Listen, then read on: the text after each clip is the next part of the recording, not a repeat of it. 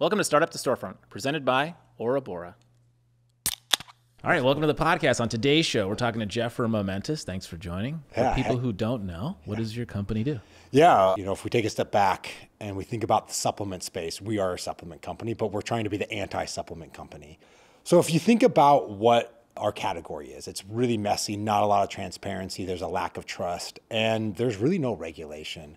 And so we've said we can bring something really new to this, and we can bring trust, transparency, expertise on it. So we really built this business with this idea we can democratize high performance, bring what's happening at the most elite levels of performance, whether it's sport or business or science, and bring that into the consumer's lens. And so we can do that through product, access, and knowledge. And so how do you bring the access to the best knowledge in the world, right? How do you bring access to the best practitioners, leading scientists? And then how do you bring access to the best products is really what we're all about. For people who don't know, so full transparency on my side. Obviously, I cold plunge, you know that. And so, the Joe Rogans of the world, the Hubermans of the world, these are people that we watch, Wim Hof, all the things. And so I've been using this product, Momentous, for probably the better part of like a year. And specifically the Tongat Ali, right? Am I saying that right? Yep, and then the other one, basically the testosterone ones. Tongat Fidoja, yeah. Yeah, and the reason I started doing that is because at some point my wife and I were like, maybe we want to have kids, all this stuff. And so I was like, let me just get my tea up and we'll see if that goes well. And the cold plunging is part of it, right? But when it comes to the supplement space, it's a crazy thing when I think about sort of the journey, right? And so I think a while ago, if I were a supplement company, pre-podcast era, pre-YouTube, it's this like, how are you going to do it? It's just marketing. Maybe you go to GNC, who knows what, and you're hoping some expert fills you in. Today, it's almost like, to your point of what you were saying before, if you bring in the trusted voices, it makes the buying simpler. Yeah. And so it's almost like you don't have to have a brand per se immediately. You just have to have a vetted source. Yeah. And then that becomes your buying journey. Super different. Super like not traditional business. Yeah, right? I would say the supplement sports nutrition category has really changed probably over the last 3 or 4 decades. And, it went like super heavy bodybuilding, and now it's incredibly mainstream wellness and optimization. And what we found is like supplementation is a cornerstone to optimization and wellness. And you have people, like a lot of people you mentioned, that are really in that category saying this is a pillar of optimization. But I will say the consumer behavior has shifted, whereas like you used to go into a GNC or the Vitamin Shop or whatever, and you'd ask the 18-year-old kid, like, what's awesome? And he's like, this shit gets you jacked, right? And you're like, I want that. Right, that was me, 20-year-old Jeff. Yeah, I was like, I want this stuff, and there wasn't a ton of like hydroxy cut. Yeah. Do the hydroxy cut. And explode. All sorts of crazy stuff. All my friends in high school on hydroxy cut. And now it's really shifted, and because I would say it's become not so bro-y bodybuilder gym culture, and it's become life optimization, longevity, wellness, and all these other things that we're figuring out as science catches up. But also it's like, I think society's also shifted of like, there's a part of society that's no longer thinking about things reactively. Oh, you could go on testosterone, but like, would you rather try something before you get on testosterone and the downstream implications of like getting on T? Yeah, like me, yes, right? Or it's like, omega-3s, like, could I eat fish every day of the week? Probably, but that sucks, right? And we know how important high doses of high quality omega-3s are for brain health and overall wellness. And so it's like these things, as society gets smarter, I think it's really changing, but also how people buy and listen and learn is very different, because you have all of these people talking about how do you take care of yourself, not after a diagnosis, or it's like, no, people like us are making conscious decisions on things that will affect us probably in 15, 20, 30 years. What made you want to start the company? Like, what was your journey into the supplement space? Or what did you see? What opportunity, maybe what led you here? 3 years ago, I never wanted to be in the supplement company. I had such negative connotation towards supplements. So my background, I played in the NFL, went to SC, was a 2-time captain of the football team there. And in the NFL, you have the best access to knowledge in the NFL, right? Like the cutting edge on everything. And you have all of the innovation. You have the experts that live there in the practice. So you have access to knowledge from practitioners. So like the dietitians, the strength coaches, and then you have access to these innovative people, like the scientists, the things that are doing like the really small things on the edge. Yeah. And then you just get given the best things in the world. It's not like, oh, we're going to buy you something crappy. It's like, no, you're going to get the highest quality, most vetted, most trusted product or solution for that. It's not like you're not going to the local emergency room if something happens. No, you're going to the best doctor in the world. And that's going to do an innovative new surgery. Like they vet that so easily. When I retired, there's this black hole, this chasm of like, I've been all about optimization in my life. And I was very narrowly focused. Were supplements a part of that? 100% level? Okay. Supplements, nutrition. So like protein is a supplement, right? Like you're supplementing something. Hydration mix is a supplement, right? Supplements have this massively dirty word. Like it is nasty. Like I feel like people think you're cheating some way. Or cheating, but it's also just like, because there's no regulation and there's no like, who do you trust? Who do you not trust? Like we have to change how people think about supplements, because supplements are good. They're not bad. And I think a lot of people think, well, supplements are bad, right? But like vitamins are supplements, minerals are supplements, right? Like it's just like the connotation on supplement has to go with bodybuilding or cheating or whatever. But supplements in elite sports are incredibly prevalent. And I've been on some type of supplement since I've probably been 16 in high school. And it's just like, there was this path that was there. And that might be protein or weight gainer or right, omegas or creatine, whatever that may be. And the supplement, as knowledge has progressed and has the investment into optimization of athletes have progressed, it continues to grow. Like vitamin D, omegas, right? All those things. I mean, they even test for your deficiencies, et cetera. But like protein is obviously just a massive one in almost all sports, but also in society when you think about it. Anyways, yeah. So you get out of the I got out of the NFL and it was like, where do I go? Who do I trust? I no longer have access to the best people in the world around me or telling me what's like, if I say this is what's most important to me, what do I do?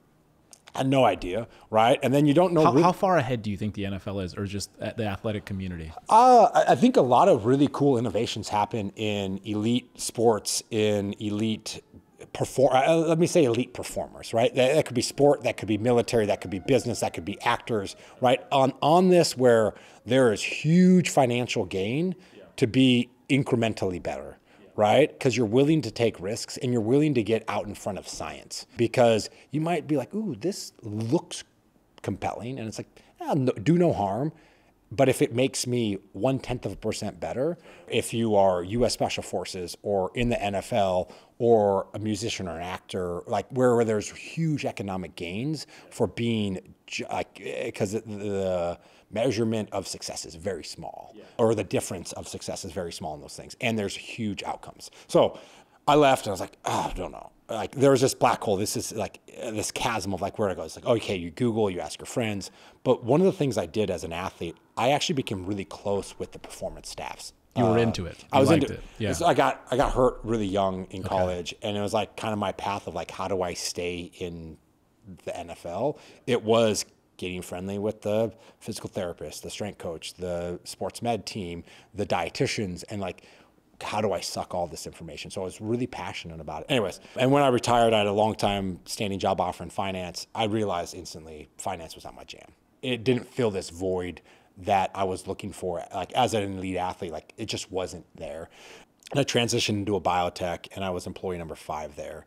And we had this really cool technology that we thought we could use outside of medicine and use it in sports. And that's really what sprung board what is now called Momentous. My co-founder and I met at that company, and we spun a technology out.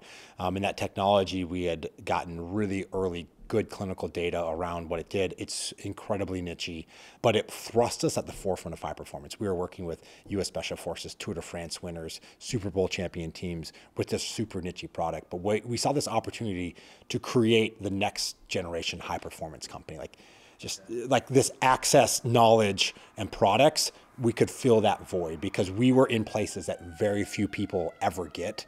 But we had this one niche product, and it's called PR Lotion.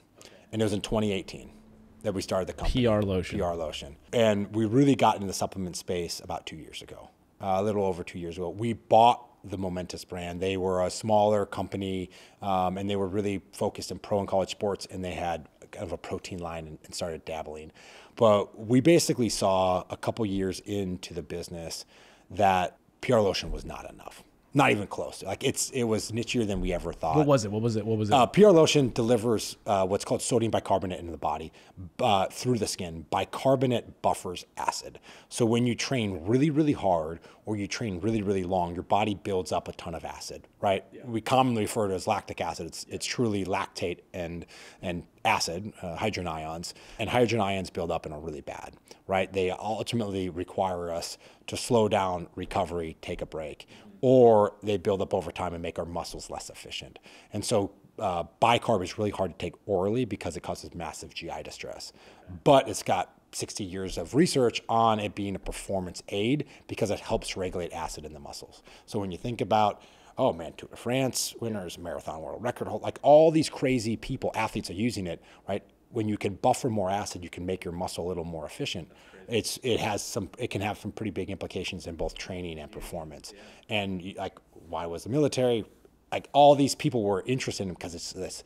How do you around the fringe? It's a topical, and it's not pretty. Like it's kind of nasty and messy. And so like we always like, oh, you know, the average consumer trains hard twice a week, and you're like, no, the average consumer doesn't train hard twice a week. Hard enough to go to go into that where it really matters. It's like, no, elite athletes are trained hard enough 2 to 4 times a week to actually have a benefit of this product. And the average consumer trains hard enough once a month. And it just wasn't, right? And therefore, how do you create habitual loops with the consumer? It's still it's a good product for us. It's in our portfolio, but doesn't really fit anymore. Sure. But that science is fascinating. Yeah. And I get it. And it was partially funded by the Department of Defense. We won a $1.8 million contract around it to innovate and further clinically validate it. Yeah. We've now done 10 clinical research projects around PR lotion, have some really cool data. We're still learning a ton. In the cycling community, I just remember when I was cycling for this 1,000-mile bike ride, I was hitting that wall every other day. Yeah. And that's when I knew, okay. And it happened like around mile 80. Yeah. Yeah. I was like, all right, here it is. Yeah. And then, go home, figure it out. Yeah. But that's interesting that there's a potential gap. So that's what really sprungboarded. Then we were like, it wasn't enough. Like it wasn't enough to build a business. But we knew that early on. Yeah. But we actually, people are like, oh, you should go in the supplement category. You should go. And we're like, I'm just like, no.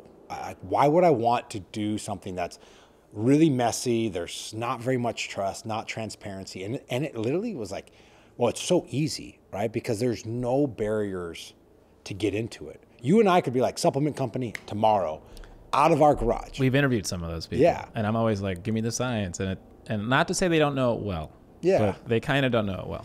The problem becomes, right? And so then it's like, how do you set up your supply chain, your sourcing, your manufacturing, your certifications, right? Is so important. But it's like, what does the science say and what is practical is very different than what this industry has done historically. And, I look at the category and you have really, really great brands, right? That have built incredible products. I don't know if I call them great brands. They're great companies that have great products and great product quality. They're almost pharmaceutical-esque, very stale and sterile. They're not connected to the consumer. And then you have like pure bro science. It's like, let's make Fruity Pebbles flavored X. And you're like, what's the sweetener system? How are we thinking about longevity and what does this do actually to the consumer? Is it good or bad, right? Is it in the right efficacious doses? And also what you learn is like, the manufacturing and the quality, because it's not an FDA regulated category, you can say, hey, we're third party tested. That literally means you probably don't have rats in your facility. Or it's like, hey, here's our third party testing. It's like, great, you don't have lead, you don't have mercury, you don't have like the things that kill people aren't in it. And like, that's actually like has to be done. And then it becomes like, okay, is what's in your product actually what's in it in the right doses? And is it the right doses for science, right? Like you could say, hey, there's 20 grams of protein in there. And realistically, if you don't certify it post-production, it actually could only have 16 grams per serving, right? And so as a consumer, you'd be pretty pissed if that was the case, or it had things in it that you didn't know, but like on a protein case, but what if all the science said you needed 40 grams to be effective, right? To be efficacious. That's not the case for a story, but instead now you're getting 20. And it's like that doesn't match. And that's why I think there's a huge hesitation around supplements in the entire consumer space, but also there's just like, for anything to be awesome, you need bone crushing consistency. It's like that with supplementation, with diet, with exercise, with lifestyle, any of that. And you know, if you say, hey, I'm gonna work out for 3 days, and you're like, good, right? It doesn't work, right? It's like, no, you need to create a lifestyle of fitness if you want to be a physically fit person and reap those benefits long-term in your life. Same thing with supplements. Like, should you take 100 supplements? No.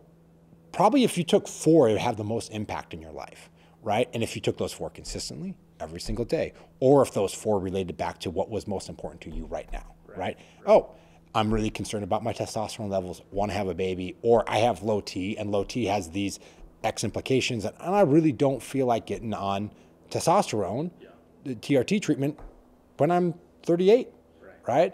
So anyways, had such great hesitancy to go in the space because I thought it was very unauthentic to our brand, right? We are science first. You're cutting edge on one side, and this becomes like muddled waters. Cool, we're just going to create another protein company, another protein. And we kept running up against this Momentous brand, and they were really in pro and college sports. And it turns out they were like they really wanted to pivot and make something special. But they were kind of running up, how do you differentiate in the consumer space, et cetera, and leverage some of, like, we had crazy relationships. Like, I got to know Andy Galpin, Dr. Huberman, and all these people kind of pre this merger. We didn't have any supplements. We were just like doing cool things in their communities and like with the special forces.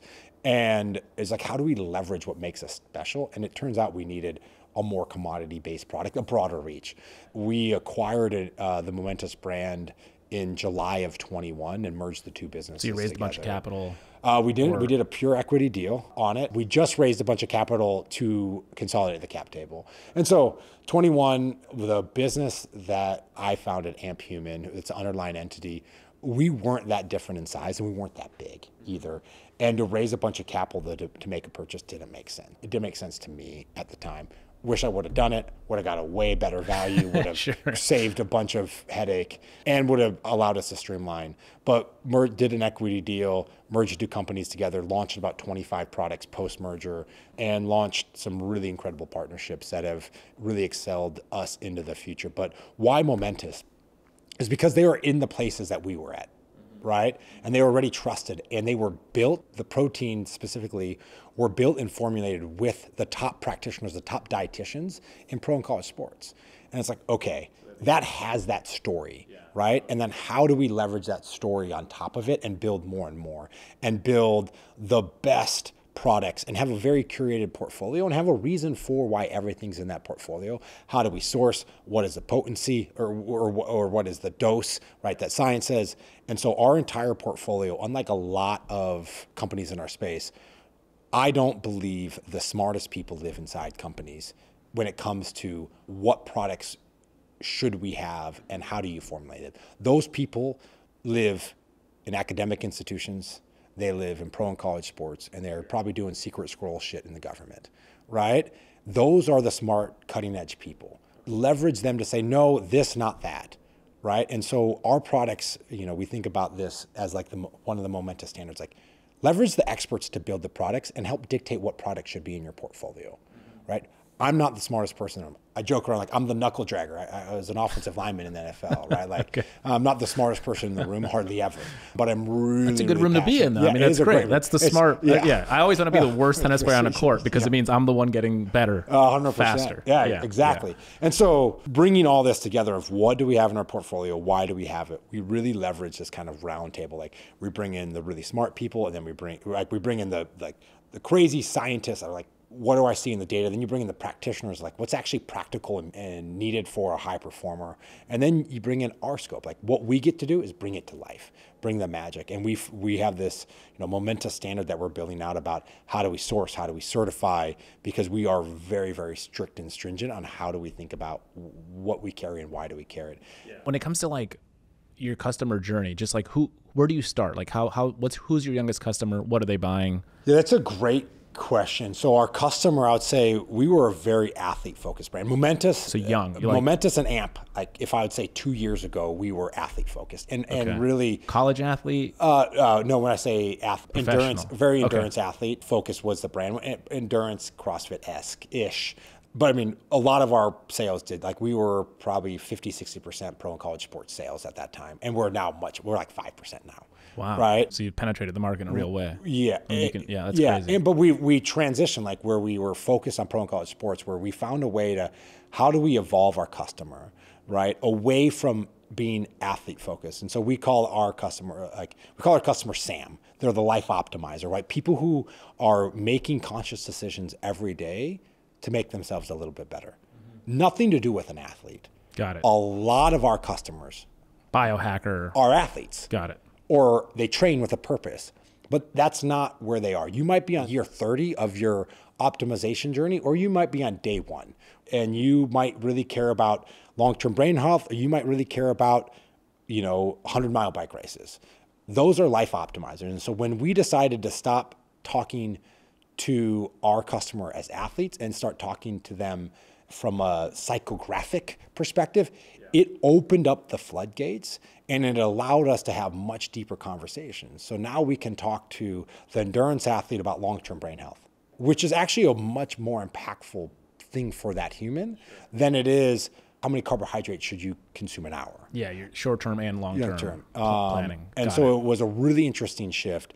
And what you see is because we haven't built the brand for a demographics, we've built it for a psychographic, that you see customers that are 18. Put that in the investor pitch. That's to 75. Yeah. But it's actually can be kind of hard from a marketing perspective because like, how do you creatively show that, right? How do you be fitness but not? How do you be sporty but not? How do we leverage that we sell into 29 of 32 NFL teams and not be like, oh, we're a sports brand? Right? How like so? There's some elegance that is needed here, but what makes us really special is that we were born in the most elite places in the world, but what we believe is we can democratize that to the consumer because we believe that people at their best, people that are healthy, are happy, and happy people make the world a better place. Right? Happy, healthy people are what we need to be. If we had more of that, we'd be pretty good. And that's been this massive shift. And I would say like we skew male. Part of that's because some of our partnerships skew male, their audiences. But we have this big shift to female performance, female optimization that we're going into next year. Under the same umbrella? Under the same umbrella. Same name. Yeah. Yeah. Okay. Momentous is for the life optimizer. Right. And it's not like we don't want to have a sub brand here or there. Like you come to Momentous, whether you're 18 or 60, like our goal, find the best products in the world, to have access to the knowledge on why you should take these products, right? And to understand that the best minds in the world have helped build this, right? And give that access. So that's really, really critical for us. I know you guys have this bundle that people can buy. Tell people what's in the bundle and there's so many things. It's the which one? It's got all of it in it. So we got the omega-3s, we got the creatine. So I think what's super interesting about our space, and when you think of that's part of the challenge, is like you can go to some people's site, and we are kind of like that right now, like a catalog. Like I want to tell people, like if you're 20 years old, do X. This is what are the 3 things you should be thinking about now. If you're 30, if you're 40. So I don't think it's actually or how do you think about it? That's our endpoint is because I think how do you really disrupt a space? First off, we have to create a standard that is better than everything else that's happening because there's no standard in our category. How do we create something that is so differentiated from efficacy testing to banned substance to science to all of that it takes away the trust and transparency issues.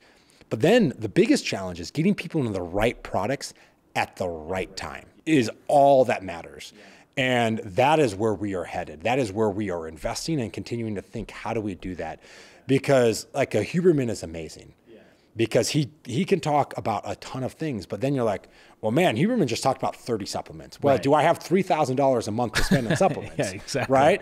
Or some people do. Some people do it. All of these crazy things. And it's like, No, like some people do. Like that number of people in 20 square miles is 10, right? And we have a lot of people in 20 square miles, right? Like to do everything because it's not practical. And then it becomes like, okay, how do you prioritize the right behaviors, the right lifestyles? And then what are the couple products that I should be investing in that are really meaningful to me that create that? So I think about me, right? And like my journey, I'm very goals driven person. Like as an athlete, that's kind of who you are. And like, you always know where you want to go. And when I retired from the NFL, my goals. How old were you when you retired? That's a good question. How old was I? I was 29. Okay. When I left, right, like I was dialed to be an athlete, right? And being a pro athlete is incredibly short term, right? Like you really don't think 10 years out, right? Like you're like, how do I get bigger, stronger, faster? How do I play tomorrow better, right? And therefore you make some sacrifices, and being an athlete's not typically like being the most elite athlete or most elite in that bucket is not good for long-term health. And so when I retired, I'm like, well, now I really care about, right, being fit, right, playing with my kids or my future kids, long-term brain health, all of these things. And I don't know where to go, right? But so then I go back, it's like, what is the number one worry in my life? I hit my head for a living. I was offensive lineman. Long-term brain health is what I care more about than anything. It's like my super passion project too. Yeah. And we've done some really cool advocacy work on Capitol Hill. We work with U.S. Special Forces on it, right? And we've worked within pro and college sports on long-term brain health. And it turns out that there are some supplements that have really, really good clinical data around long-term brain health. Wow. And they aren't revolutionary. Creatine monohydrate, omega-3s, and vitamin D. Like, who knew? Like, pretty inexpensive. And then you go and it's like, well, I care about long-term brain health because I hit my head for a living. But it turns out 70% of the people I talk to are like, oh yeah, my grandfather or my mother or this, they had Alzheimer's, dementia, whatever it may be, or they just see what's coming down the pipe. And those are like omega-3s and creatine are like the two things that almost every expert we work with are like, every human being in the world should be on those baseline levels. All right, then I think, okay, well, what else is really important for brain health? Sleep. Well, it turns out sleep is important to everything, right? Contrary to what we thought 30 years ago, like the early bird doesn't get the worm, right? Like yeah. The late bird gets a lot more. Yeah, sleep's important. Sleep's important. But also, guess what sleep's really important too? Long-term brain health. Turns out your brain heals when you sleep.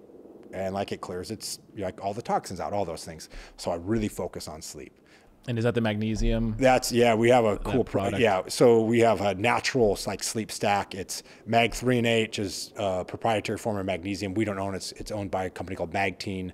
It's L-theanine and apigenin. And basically, how do you downregulate at night and increase the quality of sleep? Not how do I sleep longer? How do I get knocked out better, right? This is about increasing the quality of sleep and helping you get to sleep faster. So like just more efficient. More efficient, exactly, yep. Right? Because at the end of the day, like, if I had more time to sleep, I would sleep more. I don't have any more time to sleep, right? Like, and a lot of people are like that. It's like, but there are some people that really struggle to get enough sleep. Though they might be shift workers or whatever that may be. But like most people have 6 to 8 hours to dedicate to sleep.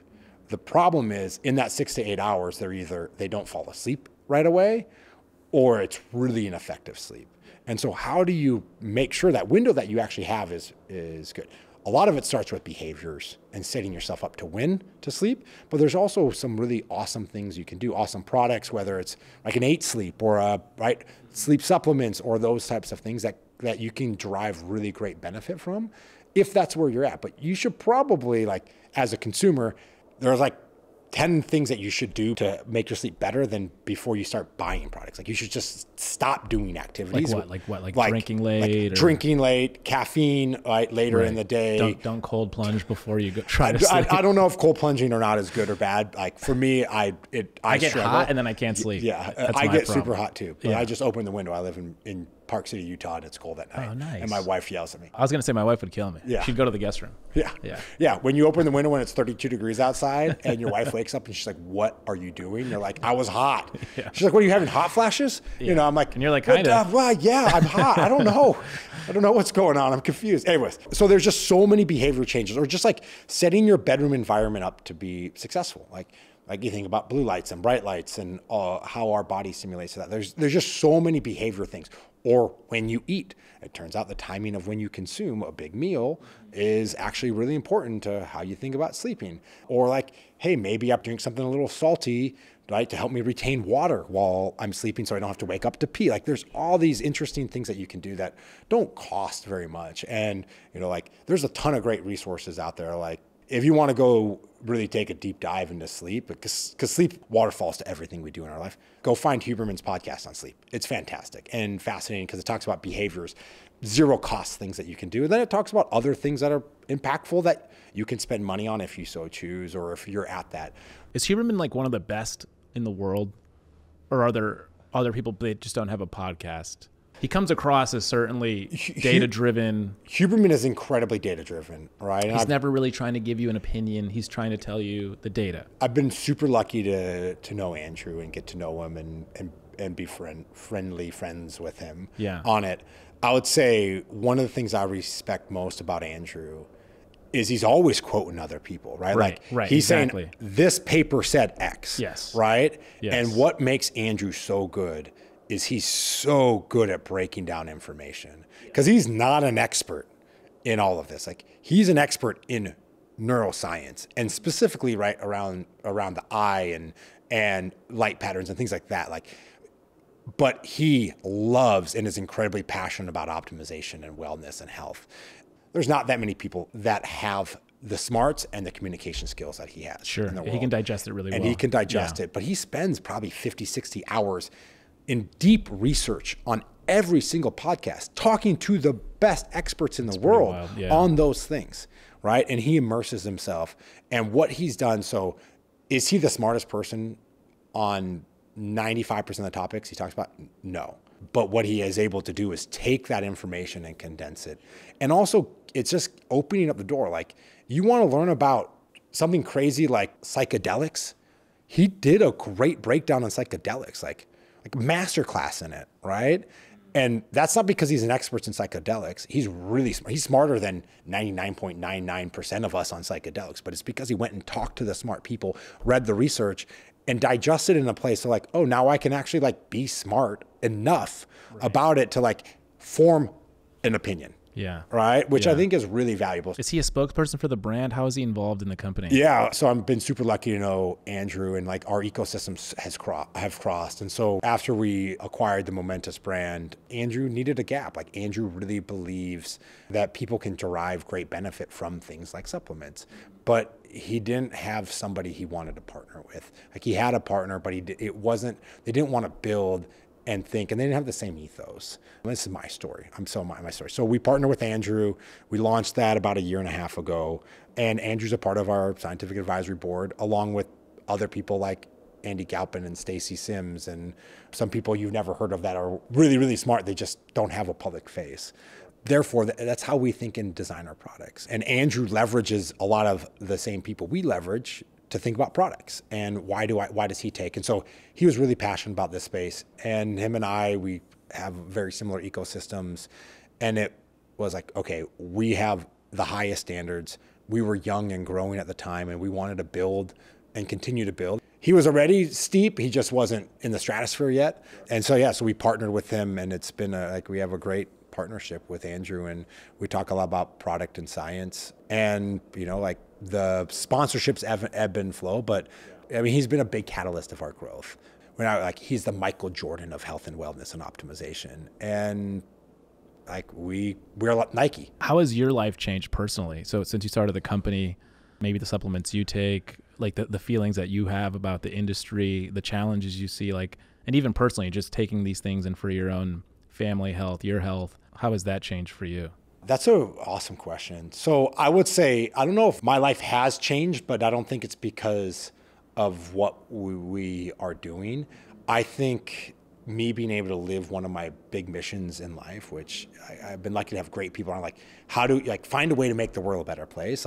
That mission has massively amplified. And I got to go brief Congress on traumatic brain injury and supplementation. Like I did a briefing on, like would have never have thought 5 years ago that was ever in the deck of cards, Sure. right? Yeah. And it's a space that I've always been passionate about. And, you know, like as an entrepreneur, you always go through really hard times and trials. And to me, like this year there's some crazy times in this year where it's like, am I doing what I love? Yes. Am I the right person for the seat? Yes. Right? Is it right for my family? Yes. And it's like, those are the things that I keep asking myself of like, as my pillars, right? Like, is it right for me? Am I doing good? Is this my calling? So I will say for me personally, like I found so much about long-term brain health. I've been so passionate about it. And I've been able to spread that word to my friends from the NFL of like, dude, just take creatine. It literally costs 35 cents a day. It costs nothing. Yeah. It tastes like nothing,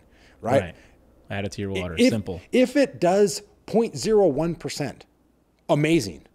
If it does like more than that, amazing. Like do it, because we hit our head for like, so for me to be able to be passionate about that, I will say as an entrepreneur, like entrepreneurship is like a roller coaster. It's like it's like a wooden roller coaster. Like you're strapped in, but you're like, you know, bouncing around and like, oh my, am I going to get thrown? You're getting bruised you every never corner. get thrown. You never get thrown. But you sometimes think it might go off the tracks. Yes. Right? The goal is to never get thrown. And then you're like, oh, let's do this again another time. Right? So that addiction, I have that addiction. Yeah. Yeah. And it's like, I'm like, why? Why do I do this to myself? And so the way I tell people, it's like, so when you look up Everest your first time, you're like, okay, you don't know anything. Yeah. Then you do it. Then you're like, then you do it again. Yeah. You're like, do I really want to do this again? And then you do it again. You don't know. And then the third time you're like, why do I keep doing this to myself? Yeah. You know? And it's just like, why? What's the thing that what do you love about it? I love it too. I don't know. I haven't been able to pinpoint what it is. I don't know if it's just like, it's not so much the challenge or the problem solving. I think it's like the unexpectedness that might occur. And like the Capitol Hill thing is cool, where it's like, you didn't see that coming, but it happened. That's kind of cool. Yeah. And so do we do it because it's a different journey every time, despite it being the same roller coaster? That's actually super interesting. Like every chapter. I'm trying to figure this out. The whole thing's different. I feel like I've been on like what we call Momentous has been like 5 different companies. Like we were like a biotech consumer company. Then we were we went through this merger, and then we were leader. Now we're a leader. Anyways, so I look back and when I got into finance and why it wasn't me. So I like entrepreneurship is not for everybody. Like being a CEO is not for everybody, or being even an employee in a company like mine is definitely not for everybody. But for me as a really, really elite athlete, and what I realized when I left sport, what I loved was this incredibly high amount of accountability that comes with it, and the dependence that people have on you and you have on them, right? I love stress. There is nothing. That's a good way of putting it. You get in your stomach and you're like, ooh, man, right? And as a really elite athlete, it's stressful and it moves so fast. Entrepreneurship, early stage business, or being an executive moves so fast. You have to make decisions. You have to think on the fly. The game does that too. And you get direct, immediate feedback, right? Yeah. And as an elite athlete, I got MF'd in front of people on national TV. It's just this direct level of it. And for me, there's always been a scoreboard, right? And that scoreboard is incredibly impactful. What do the scoreboards say? Like, what are the metrics you look at today, other than the obvious? So I think what's super unique about business versus sport. Sport, you know what winning is. In business, you don't always. You know the metrics, but metrics are all lagging. You know, as an athlete, it's more linear in my mind, a bit more than business. Very much the case, yeah. And as an athlete, you know what good and bad is. You don't always know. And also, in business, you don't have to win more than you lose. And what do I mean by that? It's in football, if you go 8-8, you ain't making the playoffs. In business, you lose actually way more than you win, in my opinion, right? But the wins vastly outweigh 100 losses, right? It would be it's like you could lose every play in practice, but win every single game, right? But you have 10x amount of practices or 20x amount of practices that you lost, but you win in those games. And the thing I also love about entrepreneurship or building businesses is it's all team. As an athlete, you don't see that. I didn't realize how much the head coach GM did. When I say team, it's not just the players, it's the equipment staff, the high performance staff, the coaching staff, the front office, right?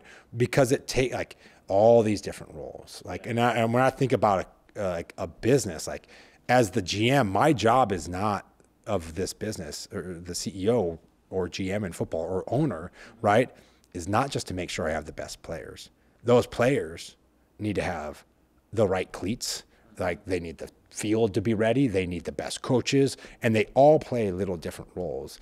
And also, it's really hard to do that. And people are complicated as shit. And I've made so many mistakes, right? I've moved too slow with people. I've moved too fast with people. I've given people too much of a leash. I've given them too short of a leash. Yeah. That's the things you can be wrong about every day. It's those things. And it's impossibly right about it. Yeah. And I don't know. So I go back. So that's what I love. And I love the fact that I don't know always what's around the corner.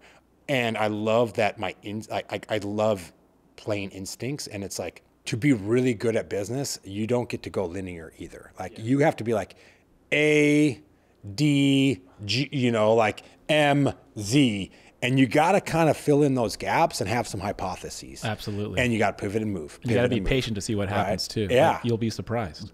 You will be surprised. People will surprise you. Yeah. So anyways, I would say that's love really impactful. I have this other saying that from football is like, that somebody told me, the ball always gets snapped. Like time waits for nobody. Like you don't get to choose. Like you're not like, oh, well, time out. I want to hang out. Like you don't get to make that as a player. Yeah. It's like the ball gets snapped and you're going to get beat. You're going to get embarrassed, or you're going to win, or it's going to be a draw. And like 20 seconds later, I got to put my hand down and go again, regardless, right? And business is like that. Like you don't get away like, man, that sucked. It was super hard. I'm going to take like 6 days to just think about it. No, because time waits for nobody. Yeah. And time is actually the biggest enemy in business or in growth business. Maybe not for GE, but like for the foreseeable future for me, time is our biggest enemy, right? Because time is the greatest resource we have. And somebody else is trying to do awesome things. Somebody else is trying to build better products. Somebody else is trying to do this. Consumers are finding another brand, right? Clinical research is moving forward. So the time is now. You only get so many waves to come in to catch. So this ball always gets snapped mentality for me. And it's like, as an athlete, you got to learn from when you got beat, when you won, all of that. You got to digest it super fast, and then you got to play, and then you got to react. And you got to take some of that and learn, but you can't take it all. And if you make the same mistake over and over again, you will fail. You will get cut. You will not be around. Right. Same things in business, but you don't get eternity to think about it. It's like, you just got to go react. And that to me, like, it's so addicting. And I would say the next thing that I love about it is I'm really impact driven, and I believe there's this huge gap in society, right? There's a misunderstanding about what supplements are because there's a lack of trust and transparency. People actually don't know. People don't know what third-party certification actually means or doesn't mean. Like, I'll give you an example. Like, we have like vitamin D. You'd be like, vitamin D is pretty simple. It's vitamin D. Vitamin D, we had a production run that got cross-contaminated somewhere. And because we certify our entire production line from like the top 2 certification things, that the only 2 things that pro and college sports can use, we found out we had banned substance in a vitamin D product. Literally, vitamin D has 1 ingredient, 2, like it has, right? And it was either on a truck with something that was banned, right? On the same production line, stored in the same warehouse. Who knows? That product goes into the dumpster for us. Yeah. And it's only because we certify it, and our certifications we can't carry without that. And our reputation is too important. However, there's 2 that pro and college sports trust to certify products. Everything else is kind of garbage, right? Because they don't test those things. It's like, oh, great, it doesn't have heavy metals in it, but it doesn't say what is actually in it, or is there other things that aren't in it that maybe aren't heavy metals or like those things. So there's like this huge lack. So like, to me, that's what we can do. Like, we can create this standard that is so different and then get people into the right products. We talked a little bit about what was passionate about me, but like, as I age, things change, right? And my priorities change too. So therefore you need to change and evolve products. And so like, I think about sleep, I think about cognitive function, and then I just think about what is my like foundational stuff. And like, obviously, like, I run and am a founder of a supplement nutrition company. Like, I have access. Like, if I didn't have access to things. Like I would say protein, collagen, sleep, and omegas and creatine would be my stack. But Fidoja, Tongat are super interesting. I take them daily, right? But if I had limited resources, it wouldn't be Tongat Fidoja, because that's not the most critical for me, right? If I had different economic means or whatever, yeah, I'd go down that way. And then like, I would say like our cognitive, like if you are really looking for a nootropic and like cognitive performance, right? We have some great products there, but that's not number one. Like daily cognitive performance is not my number one thing, right? And so you gotta pick what's important to you. And we have like a essential amino acid, like an EA, really, really well designed, but I don't need it, right? Because I don't fast. I don't have any problem consuming a ton of protein, and I'll consume protein, right? By this, like I'm not like a calorie restricted person. So like, or I'm not vegetarian or injured. So there's like no need for me to take it. Now, some people live and die by it because they are calorie restricted, AKA fasting, or they're vegetarian, or they're vegan, right? And they need different ways to get, right, their essential amino acids. So I just thought, I don't know why, I was on the plane the other week and I saw like the Wolf of Wall Street, and I was like, is there a world where you create the Wolf of Wall Street, but instead of the drugs that they're using in the movie, they're taking like Momentous supplements to fine tune performance? Yeah. In that time, isn't that funny? Wouldn't that be funny? I think that's what people are doing. That's what people right try now, to do. Yeah. Right. Yeah. And we're trying to all get an edge. But again, there's no magic bullet, right? And like, I would say like caffeine is so unique because it's one of the few things you can feel right away, right? It's just like, hey, if you want to get super fit, you can't do it 3 days. Right. You got to do, like, you want to get super fit, it's going to take a long time. And you want to stay super fit, it's going to take long time.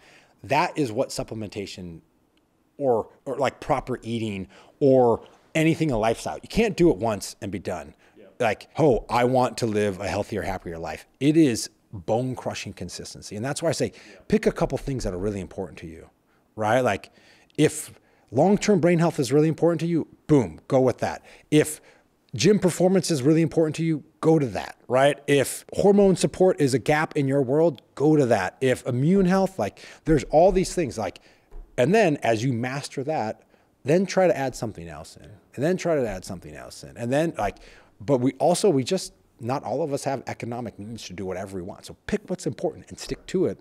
And like, don't vary all the time, because stay disciplined is the name of, and like creating routines is so important. And so, hey, maybe the Wolf of Wall Street could take 30 different things and customize, but the fact of the matter is probably 4 of them, it's like the 80-for-20 rule. These are the most impactful for you or me.